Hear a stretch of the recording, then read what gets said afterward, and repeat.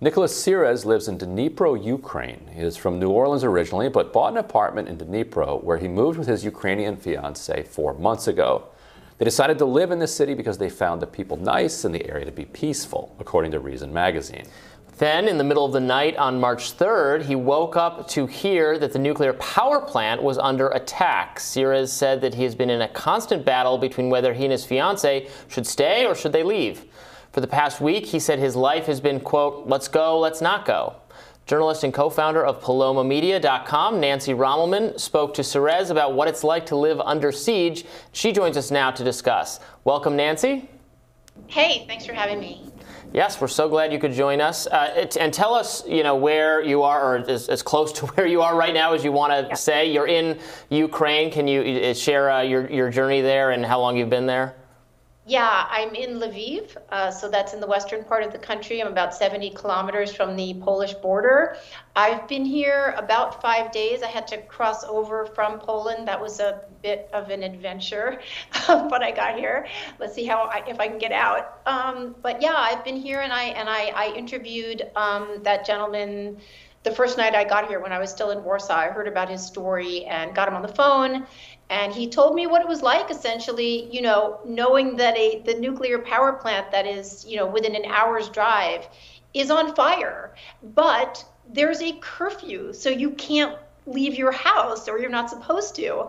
I mean, this is just maddening. And so then he told me a little bit more about what it's been like in this country since February 24th, when Russia decided that they needed to invade. Yeah, what has it been like? What did he tell you? Well, he said it's been incredibly stressful.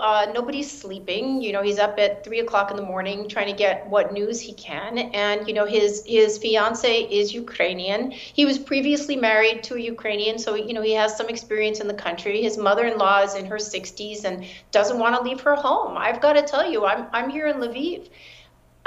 Everyone here, especially because Lviv is not under attack, and cross fingers it won't be. People don't want to leave their home, and what they also want to do? They want to fight, and they are fighting. I mean, everybody pretty much has a new career now, which is fighting for their country. In any case, in this gentleman's case, he just was so trying to figure out how to get people to safety, and yet they figure right now they're just going to stay where they are. Then that might be the safest place for them. So maybe it is, maybe it's not. Is there any kind of conscription that you're aware of? Is that going on in the part of the country you're in as well? I know that Zelensky has called for all sort of able-bodied men Yes. to join the fight. What's going on where you are? Yes, so 18 to 60 across the country, you are not allowed to leave the country. I actually was, when I was in Poland waiting to get on a train to come to Ukraine, I saw a lot of refugees that had just come off, and it was also all women, children, and older men, no young men whatsoever. So you actually can't leave the country. You actually are not required, but the volunteerism is insane. I spoke with someone, there's a new article up on Reason today. I spoke with a young IT engineer, and he's like, I'm in the reserves, and they might call me, but there's so many people volunteering that they probably won't. Also, I'm better used here doing IT. The country really wants us to keep the country going, keep the economy going, keep things as normal as we can. So they're very open to using people's strengths where they belong. But I've got to tell you, people are just in the streets. The roadblocks are being manned by basically, civilians. They've all decided we are going to protect our homeland, and they are. I mean, everyone.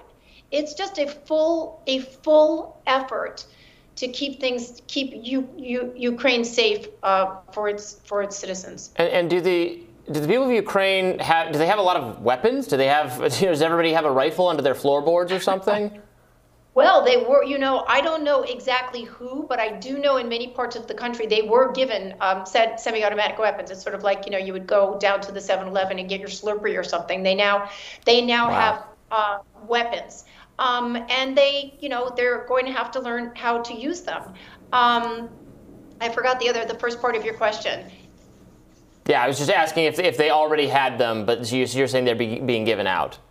They do, and they're also just building them. I mean, you've all seen the stories of, everybody's making Molotov cocktails. They're making these things called hedgehogs, which are these sort of, crossed metal things that you stick in the road so the cars can't go. I mean, there's lots and lots of roadblocks around where I am, and it's made of everything, sticks and then I've watched, concrete and stuff too. And, the children, I'm staying with someone, her 12-year-old, the schools are closed, but she goes to school every day and they make nets for the soldiers, to kind of camouflage. It really is an all-out effort to protect people. And what else are they doing around the city? I saw that Lviv is kind of wrapping up a lot of statues and otherwise trying to take care of some cultural artifacts. Like, yes, what other preparations are being made for an attack?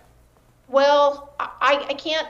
I probably shouldn't say, and I probably don't know a whole lot about it. I was in Lviv proper yesterday. I'm a little bit outside of the city right now, and they have, they've got some beautiful churches. I was in St. Andrew's, which is a 15th century church. So they're kind of putting wood over some of the windows to protect it. But I have to say, in the streets, it looked sort of normal. I mean, you haven't had aggression here. You had people at cafes. I mean, I walked into a store, but I also today, I went to a refugee center. I bought some stuff to them and met some women that had come from across the country. One's mother's house had been bombed, a boy walking a dog in front. Just walking civilians was killed because they are shooting at civilians. I think I remember the first part of your question, Robbie, was like, do they have weapons? Do they have enough weapons? I gotta tell you, every single person says to me, please tell your country, we can do this on our own. We have people, but we need weapons. I was sitting with the mayor of this province where I am yesterday, and he's like, we don't need bodies, we need weapons. That's fascinating. Yeah, so it must be, horrifying to see this beautiful art, architecture, a country with such a vibrant, culture being, slowly destroyed from one corner to the other by these invading forces. Are there a lot of refugees where you're staying, and they're trying to get into Poland and other places? Well, I think it's over 1.5 million now.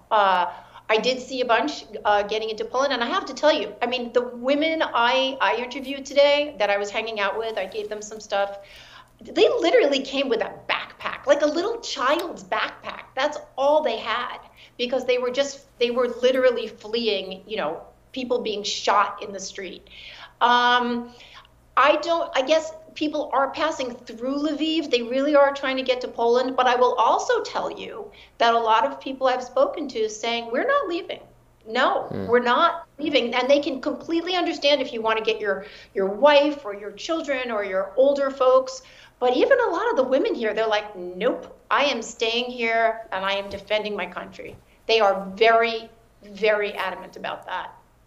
And your reference to the Church of St. Andrew is a reminder of some of the other tragedies that are associated with all wars, because these are, the legend is St. Andrew, the brother of St. Peter, apostle of Christ, traveled to the Ukrainian, what became the Ukrainian region, during his lifetime, and that's what that church is named after. But it's just this breathtakingly beautiful artifact, and to think that it might just be leveled.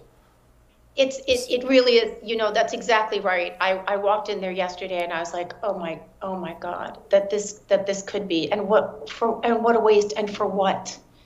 Right, to survive this long. That's the other thing everybody is saying. It's like it's just lies, and we're just here trying to live our lives. We don't want this war. Is there a sense or an awareness among the people you're interacting with, Ukrainians, that it's not likely that the U.S. is going to intervene to the level that Zelensky, for instance, has requested with the no-fly zone, with us actually, shooting down Russian planes? We're extremely unlikely to do that, most people accept that that's not a line we can cross because of the risk of World War III. Do the people you talk to, are they understanding that, like the cavalry to that extent is not coming, even though we're trying to do all these, other things to corner Putin and dissuade him from doing this?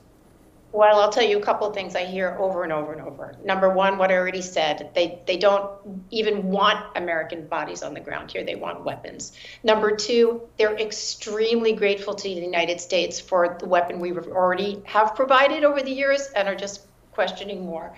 They think the sanctions are great, but what Americans don't know, and I'm actually going to write about this today, is that almost all of Russia is extremely poor. 70% of them they don't have indoor plumbing. They don't even have gas. They sell natural gas, but they don't have it themselves. So the sanctions are not going to affect the average Russian person because they don't have the things that we're holding back.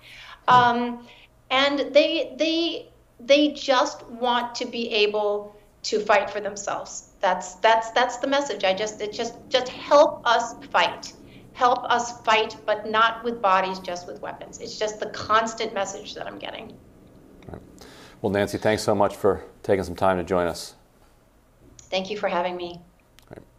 Up next, we'll discuss new polling on Russia's energy, on the ban on Russian energy and President Biden's handling of the situation. Stay tuned for that.